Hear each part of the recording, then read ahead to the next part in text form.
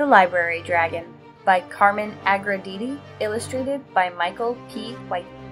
When Sunrise Elementary advertised for a thick-skinned librarian with a burning love of books, Miss Lotta Scales knew she was perfect for the job. Who else could guard books better than a real dragon? She kept a fiery eye out to make sure no one removed any books from the shelves. The very thought of sticky little fingers, touching and clutching, pawing and clawing, smearing and tearing her precious books just made her hot under the collar.